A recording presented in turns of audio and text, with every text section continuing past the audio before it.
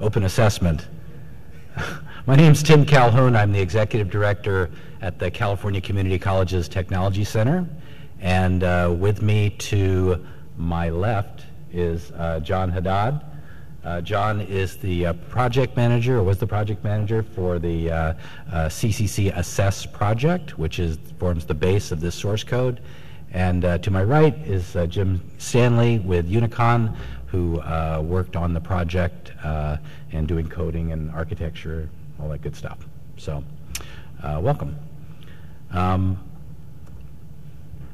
Here's our info. We'll have emails, et cetera, at the end of the presentation.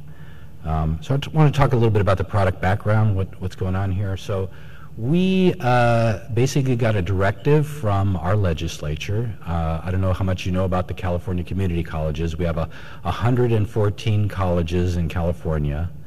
There are about 2.1 million full-time equivalent students in the system. We are heavily regulated by the state of California. And so we got some legislation. My joke is we have education through legislation in California. And so we got legislation in 2011 that required us to build out a common assessment system. Because the problem that we had is that although we have a state agency that oversees the community colleges are all local education agencies. Think about like high schools and high school districts. So they're all locally controlled. So we had over 30 different placement tests being used across California. This was very confusing for high school counselors to try to get students ready to come into community college. It was really a problem. So we got a directive to build out a new testing platform to do that. We wanted to have tests in English. English is a second language, or ESL, and for math, of course. We wanted to align to the K-12 Common Core standards. And we did conduct an extensive RFP to look at off-the-shelf solutions, but ultimately our panel of over, I believe, 50 faculty from across the 114 colleges turned down all of the existing products and instead went with a proposal from Unicon to build a custom solution. So as I said, we did align to the state legislation. I think I talked about all this basically, except that we wanted to make sure that we supported our faculty after as students came into these courses. Our big problem that we're having is a significant portion of our students, like 60% of our students, were being placed into remedial courses with the existing tests that they had, and so we wanted to make sure that we weren't remediating students that didn't need to be remediated. So that was a part of this as well. So the results were what I think of as a revolutionary assessment system. We came out with an adaptive placement test that didn't take forever to get through, that produced a prescriptive report for faculty so that they could focus on competency weaknesses. So not only did the test place students into the appropriate level of introductory courses coming into college, but it also provided faculty with a report of where their class was weak in different competencies. Unlike many prescriptive tests that are out there, it was able to be delivered in a very short time frame, and that would minimize what's called test fatigue. Students that are there for hours and hours eventually just begin, selecting randomly just to get through it. Ultimately, though, and unfortunately for the project, a new vision for success came out that the system was to follow, and basically with that was the idea that we should just take all of our students and just place everyone into college level English and math, no more remediation, put everyone into college English and math, and we should support them. And so some students get a lot more support, other students get less support, and that those support levels would be based on high school grades. So in essence, we changed course and moved away from a placement test. But that leaves us with an opportunity to take this platform and change it in a new direction, and I think make it work for teaching and learning and for classroom use. So I'm going to hand it over here to John Hadad, and who's going to talk a little bit more about the development. All right, thanks, Tim. So assessment, good old assessment, right? I think nothing strikes more fear in students' minds, right, than the word of assessment, the idea of having to take an assessment test. Although I can say that I think after my first day on the job, I'm pretty sure that this is exactly what I look like as well. So I'd say that the one thing that's worse than taking an assessment test is probably more anxiety with having to build one from the ground up. So I was taken into basically was essentially felt like a closet on Butte campus where the tech center is located. The director of the project, her name is Jennifer Coleman. It was my first day on the job. Go into the closet and basically do this massive brain dump of everything that Jennifer wanted me to do within a relatively short period of time. And so this kind of lays out a nice summary of that probably 2-hour conversation in that closet that identified the things that we wanted to accomplish with the product. We wanted it to be an adaptive assessment. We wanted it to be interoperable and very scalable, obviously, with the size of the system. Peaks and valleys in the enrollment process and the assessment time frame, knowing that we could have several thousand students taking an assessment at the same time. We wanted it to be responsive and make sure that the results were portable from college to college. We integrated, integration with the SIS was something that was common with assessment instruments that were in use in the system already, and being able to provide the information from the assessment instrument into the student information system. We wanted to make sure that it was customizable so that for local branding and for local styles that we would be able to support that flexibility in the platform. And then thinking beyond placement, right? The ultimate goal was to be able to transition or to be able to modify the platform to allow for general purpose testing and assessment, not just a high stakes assessment for placement.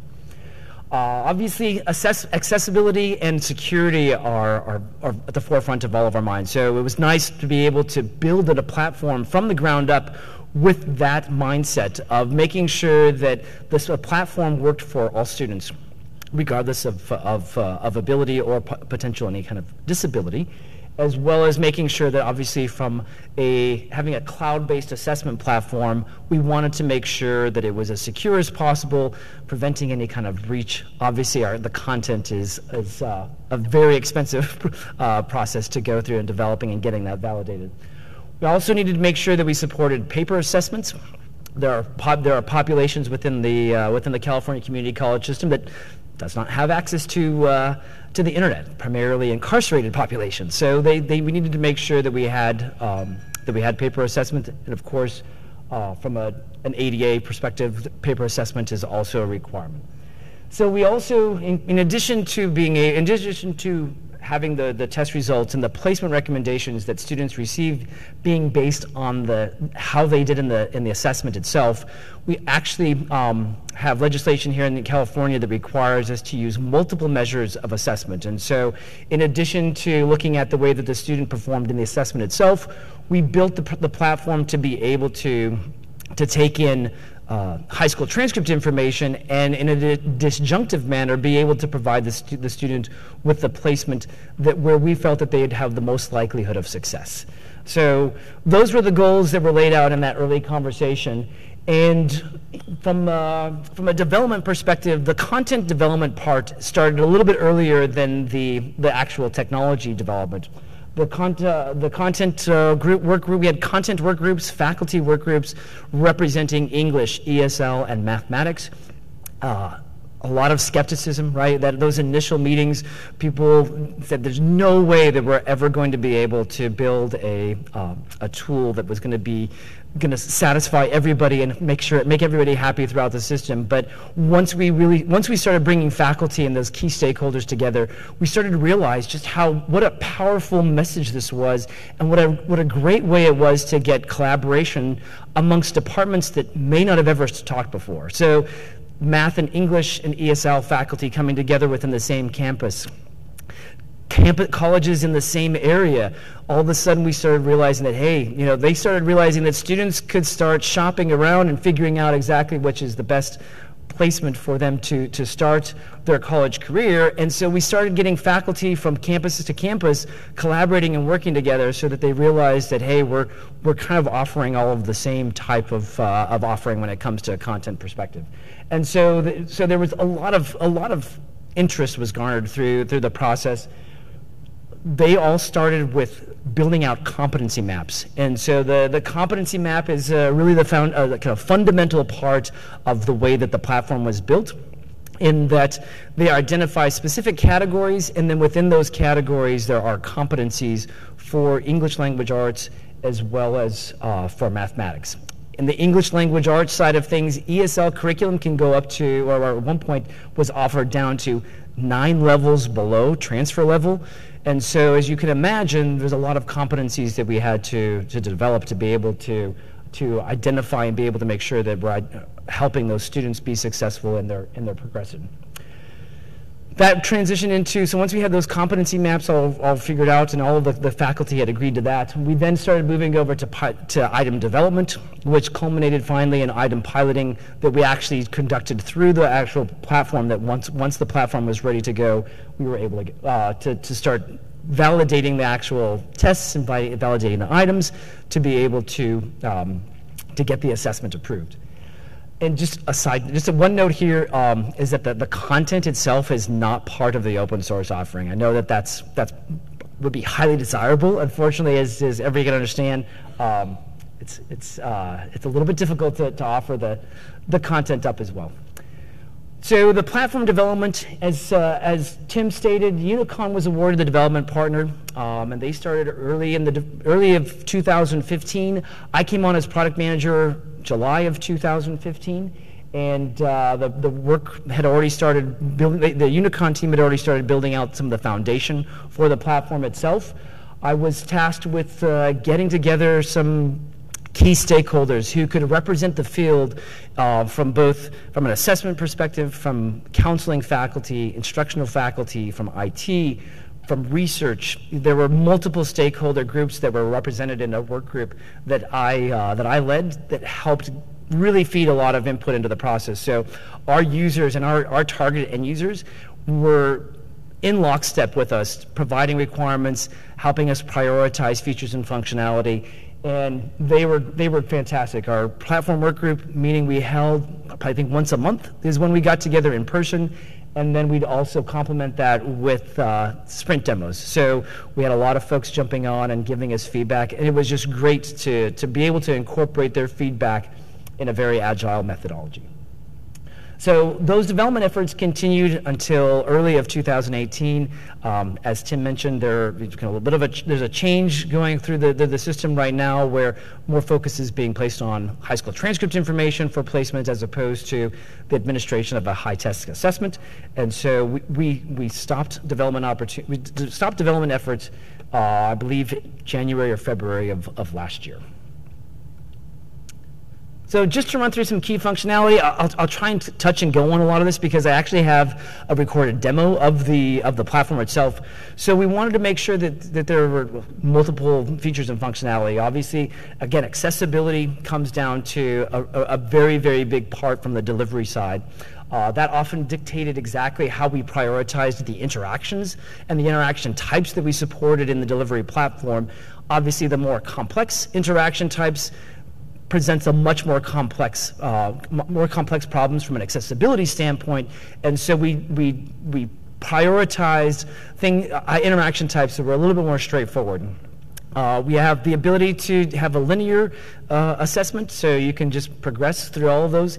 It's it's adaptive at the testlet level, so not at the individual item level, but each testlet, it can be configured with, I guess it could be one question up to as many questions as you'd like within a given testlet, and then from testlet to testlet, the scoring that the student receives on one testlet determines whether they'll stay in that kind of same level of difficulty, increase or decrease the level of difficulty. We also have other tools, navigation. Students can move forward and backwards. We can control whether our students can go backwards and forwards at the item level as well, or within the assessment, as well as having the ability to control whether or not the student can actually pause the assessment while it's in process. And again, the other part of that is the ability to administer paper assessments. And so we have we didn't get quite to the point where we were integrating with Scantron or scanning technologies, but that was our long-term vision, to be able to integrate with that type of technology. We do have a mechanism that's built in to allow for the manual entry of the data that students do provide on a paper assessment, though.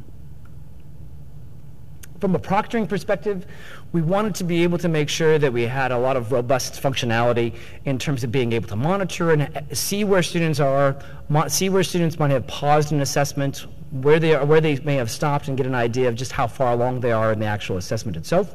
So we have the ability to be able to monitor. We can set up test locations so that you can actually see for a given test center what activity has been taking place within a given day. Supporting remote proctoring is also was huge in California, because we know that there are obviously students that are out of state that would be attending the community colleges in California, and we wanted to be able to work with any type of remote proctors that could be throughout the country or throughout the world as far as that goes, to be able to administer the assessments remotely. A lot of controls, and you'll be able to see some of this, where we make sure that we have a passcode functionality to ensure that the students are only accessing the assessment in a very controlled manner. From an administrative perspective, we have the ability to manage users. It's all roles and permission based, and so we have multiple user types: counselor, faculty, instructional faculty, counseling faculty, proctors, students, super admin, and super admin. So we have multiple roles that are all roles and permission based. We can create and manage, I said, test locations and test centers, managing your placement models, so again, based on that competency maps, as well as the ability to customize and localize any type of specific messaging, directions to students, and being able to explain what their placement means and what their next steps are. From a reporting perspective, I've got some examples here. This gives you an idea of what the student would see once they complete their assessment and they get their placement information. This actually is a localized description of what the recommended course and where the student should go for registration purposes. From a little bit more of a diagnostic with a lowercase d, diagnostic, we basically provide the student and the counselor with the same type of information, so that can facilitate a conversation that talks about really where the student's strengths lie, as well as where there are opportunities for improvement. And then finally, we have an instructional faculty report that is as a cohort report. So this is aggregated data for multiple students. As you can see, this one, it says there were 60 students that were requested data. We actually ended up having data for 27 students. And you can see that, again, from a cohort perspective, we can see where percentages of the student population falls, with the goal of helping to inform the instructional design and making sure that we're helping, that we're informing faculty members to be able to understand exactly here's where the skills, as where some of the opportunities and weaknesses lay for the specific cohort of students. And I'm going to pass it over to Jim now to run us through the underlying technologies. Yeah, before I get started on the technology, I did want to say a few things about the development process. As John mentioned, we had fairly regular meetings with the faculty, and they were extremely helpful and very engaged in the process, and I think it led to a really good UI and an excellent ability to to work with the program. So I got started after most of these decisions had been made, but it's a pretty modern architecture.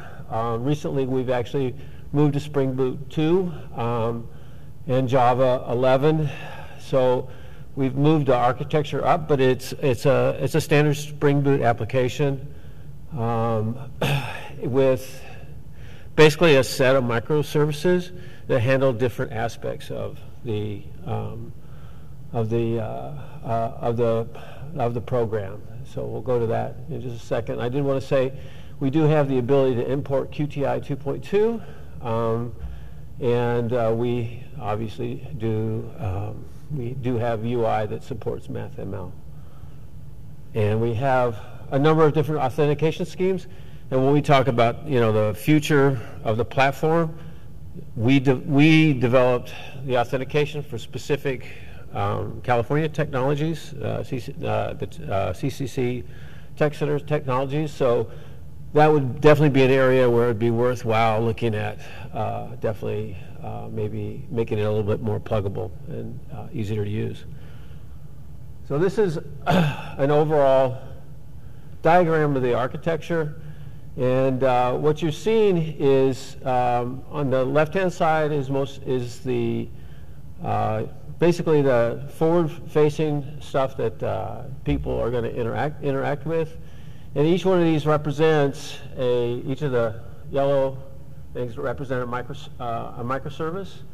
So we have a placement microservice, a user, a dashboard, and the user is basically the admin now. So that's actually been combined to handle the various.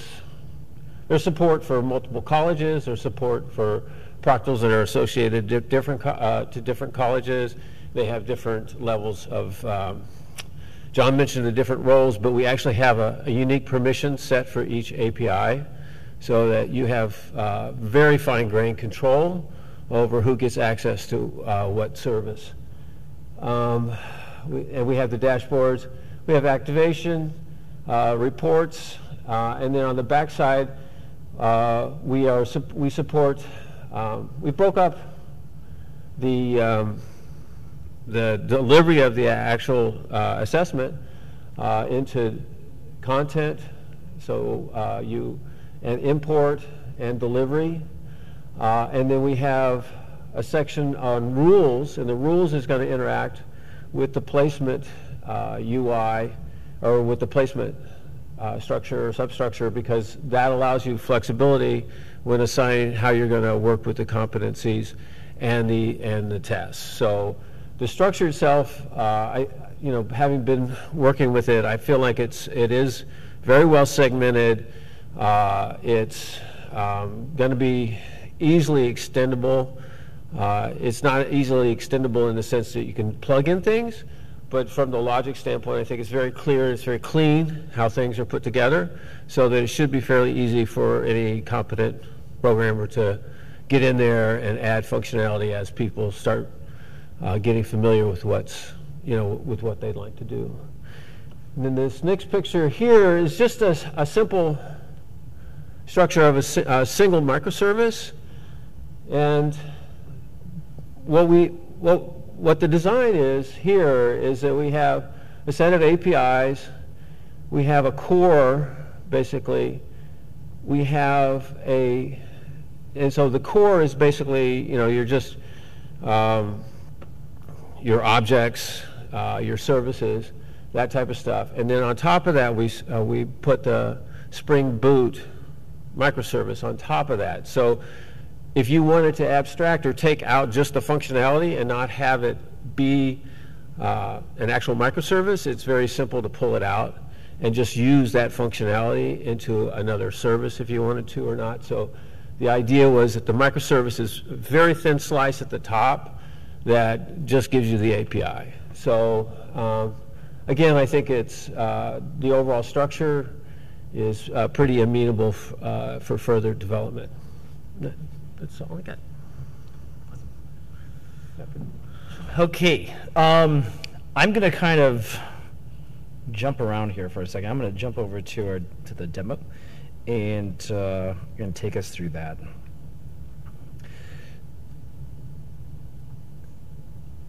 Okay, so this is the Proctor dashboard. We have multiple ways of searching for students. So internally, the CCC ID is our local identifier for students. It's the primary identification that we use for our system. So that allows us to be able to search. When we pull up a student, we can see if there are any active assessments, completed assessments, or any inactive assessments that may have either expired or that are in progress for some reason. When we look at a specific student, this is the process in which we're going to activate a math assessment for the student, and then we have the ability to, from a reporting perspective, be able to track which accommodations may have been provided to a student.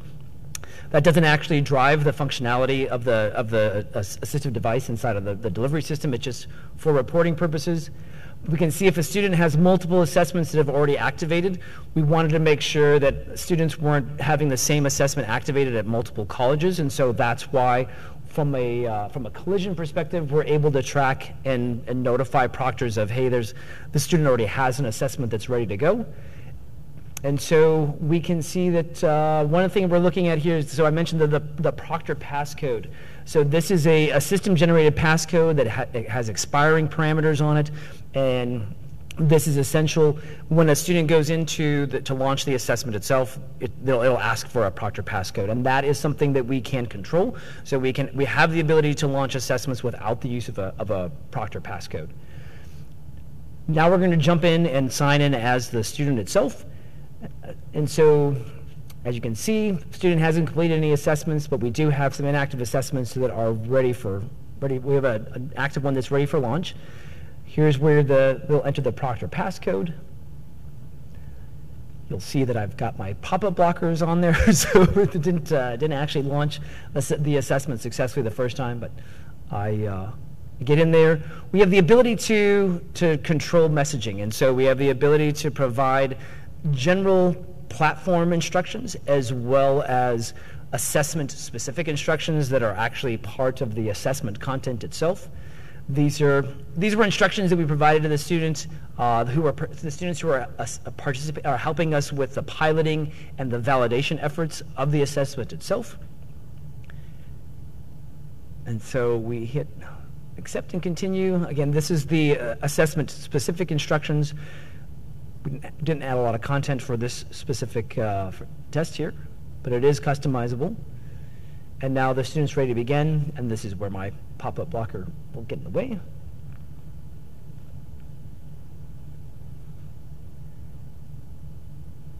Okay, and once we get into the assessment, you'll actually see a couple of different interactions. So this would essentially be a multiple choice or true false type of interaction. Multiple choice with images.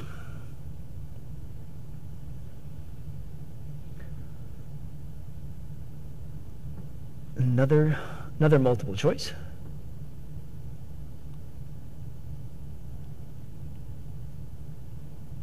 And John, you're actually branching during this test as well? I can't recall if this one actually has the branching turned on or not. We have the ability, since we have the ability to control that, and this was just for demo purposes, I think that we don't have this one on. We do have validation, right? So if we're requiring a student to have, if we're requiring a student to actually respond to select two answers, that's what is happening in that interaction there, where you could see there was validation that said, hold on a second, you haven't selected enough answers to continue. So this would be a short response type of an answer. This is a select from a drop-down. Another one of those. I promise we don't usually have the correct answers displayed in our assessments in California.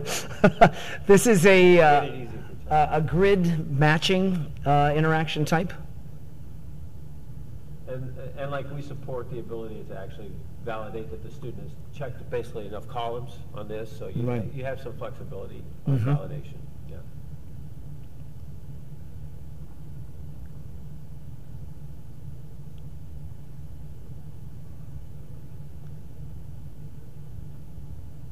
This is based on, this is with MathML, so we have the ability to render more complex and problems. And then we also have built-in calculator, so that access is controlled at the individual item level. So for this particular item, we were able to, the student was allowed to access the calculator, but on this particular question, since this question did not have a calculator, it just automatically hid the calculator when we got to it. Yeah, and that concept has been extracted as a tools concept, so you can add other things beside calculators. Mm-hmm. Right. And then this is a longer form response question here.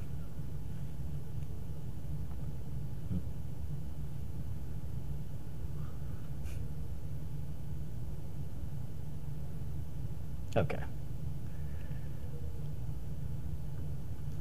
So that's the end of the assessment from the student's experience.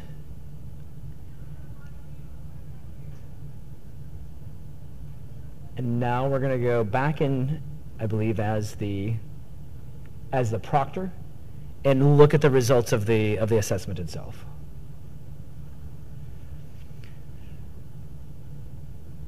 So we'll look up that same student.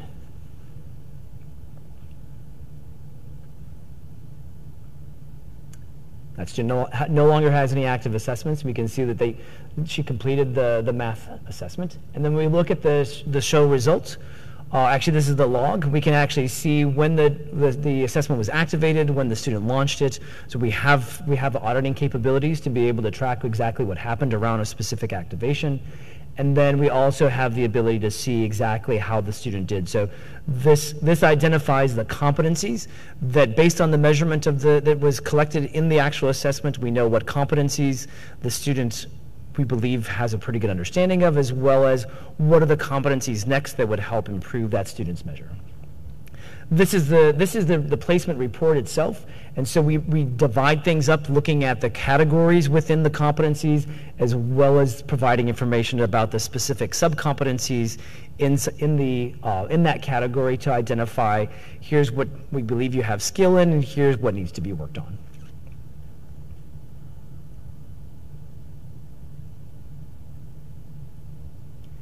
Since this was a sample test, that's why you're seeing a lot of areas that don't have an actual measurement.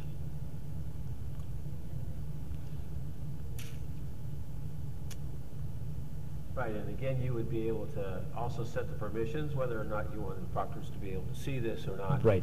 It's very simple to add, turn, basically endpoints on and off. So. Exactly.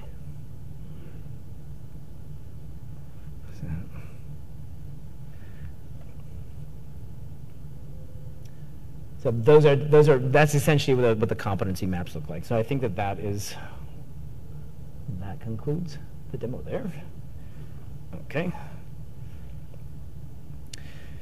So when we talk about development and testing, again, we were built to scale. Millions of tester we were anticipating having to deliver millions of tests a year, making sure that with every release we had accessibility review and testing, as well as identifying and addressing any of the P1, P2 issues that were identified, as well as the same type of a review for each release from an accessibility perspective. And we ended up delivering, I believe, and through our validation process, we delivered about 10,000 assessments at about anywhere from 80 to 100 questions per assessment. So that allowed us to get the exposure for all of the items that would have been part of the How many assessment. colleges did we have in pilot? You know, we started out with 12 colleges who are pilot colleges, and that's transitioned into about 17 colleges who are helping us out with the data collection that was necessary for the validation process. From a roadmap consideration perspective, obviously a lot of ours, this was initially designed and built as a placement-based assessment instrument, and so wanting to make placement-focused assessment instrument, and knowing that we had that in the back of our mind that we really wanted to be able to transition that tool into a general purpose testing platform. We often kind of kept that in the back of our mind, knowing that there are opportunities for use directly inside of the classroom, that this could integrate with an LMS to allow for online course assessing, as well as being able to take, credit for prior learning and any kind of professional development that could have been administered even to faculty and staff at each college. Things that we believe are, kind of items that would be of consideration as an authoring tool integration. So we have the ability to import QTI-based content, but we don't have an actual authoring tool that's integrated with the platform. Assessment and item scoring are a little bit remedial because they were built very specific for the psychometrics and the methodology that we built for the common assessment tool. So it's a little bit of a different, and we'd probably take a full day session just to talk about the psychometrics behind it, because it was a relatively disruptive approach to the way that we were approaching psychometrics, wanting to expand LTI support, as well as enabling the XAPI caliper. New interaction types are definitely, kind of ripe for the taking there, as well as being able to expanding some of the ways that the adaptive nature of the assessment instrument flows, and then simplifying the installation process locally as well. So those are some of the items that we believe are there for opportunity for enhancing and expanding the functionality. From a next step perspective on our side, we're in the process of next step is going to be to clean up the code, making sure that we have copyrights implemented successfully.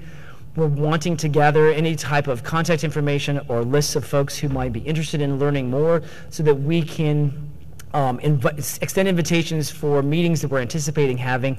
Probably most likely towards the end of June, first part of July is when we'd be looking at having those. And being ready to make it available for you all. So at that point, I think we have all of our contact information, but we will entertain any questions that you guys might have.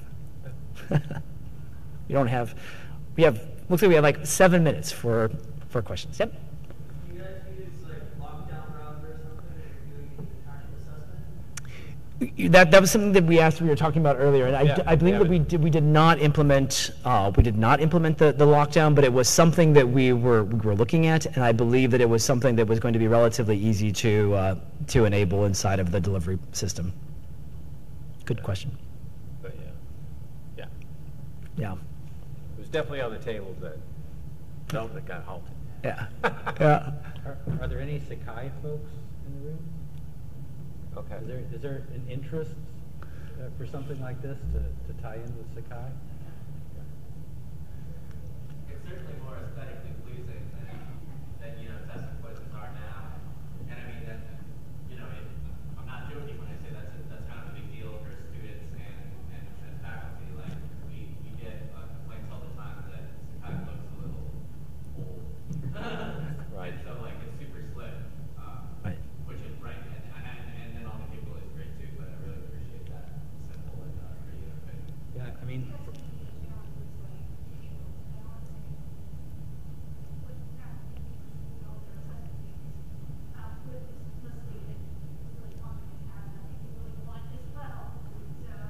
Right.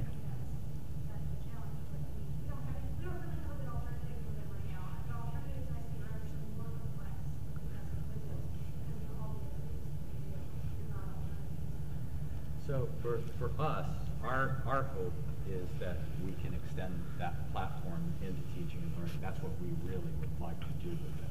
That's where we want to go with it. So it sounds like that's a synergy there for Sakai to do that tie-in. In the community college system, we've ended up adopting Canvas system-wide. Oh, sorry. In the community college system, we ended up adopting Canvas system-wide, but we see that there are many, many uses across our system that this could be employed with teaching and learning. And our faculty were deep into helping us build this, and so I think they have a great desire to see that happen as well.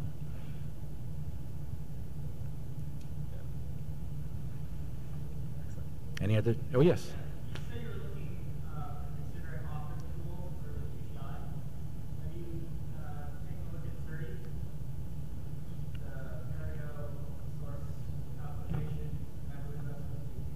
Okay. Yeah, I think the only one that we even partially took a look at was Tau at one point, but no, we haven't done that. But that's great. I mean, and it's an Apereo project. That's fantastic. You call it Yeah. Survey? Is that what you call it? It's XPR. quite widely used in the UK and Northern Europe and around the world. Certainly, one of the things you want to look at during the incubating process. Yeah, Oh, fantastic. that's Yeah. fantastic. That sounds like a nice tie-in. Yeah, absolutely. Yeah, Yeah, absolutely. yeah, great. Yes? So was it implemented like each college had its own, or is this like a centralized and then everyone just has to let? Yeah, sort of a multi-tenant centralized system Yeah. where each college could customize the look for their own college, you know, but that's kind of a model we use a lot because when we're trying to get the colleges to work together. Yeah. Do you have other, like you didn't have to build that from the ground up, like there's just other resources that are shared that you have that central location for, or? Well, things like we had been working on layering things like we have a centralized student account now and things like that. So we were layering on top of previous work to do this, but And yeah. because our application is a bit of a common application as well, we know all the colleges to which a student has applied. So once a student had completed an assessment, we knew exactly which colleges to deliver the placement results to, and those results were ran through localized placement models that provide the student specific information about each college. Right. They apply to. The rules engine, which we didn't talk too much about, but it could basically provide the college and the student with which courses to focus on to take. So it went down to that level. Yeah. So the multi-tenancy actually was baked into ours, but because it's API based, you could pull that admin out and work pretty simply work a way to control access and stuff like that using a different mechanism, because it's really just a question of modeling the API. Yeah. So and we did that obviously on purpose because there's much development in the tech center for handling colleges and large amounts of data. Yeah. So. Yeah. Yes. No. No. I mean, we have, the rules engine right now is backed by Dynamo, but it doesn't have to be. In fact, there was a push to maybe move it into Mongo or move the Mongo into DynamoDB or something like that. So, yeah, that's definitely not a requirement. So could it be stood up in a local data center then, if somebody wanted to do that? Yes. Yeah.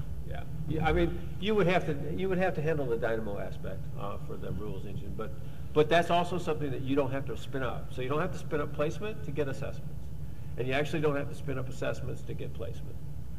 So you actually have access to and the UI will change to support the assessments, from a proctoring standpoint, admins, or just assessments or assessments and placement. So it does all of that.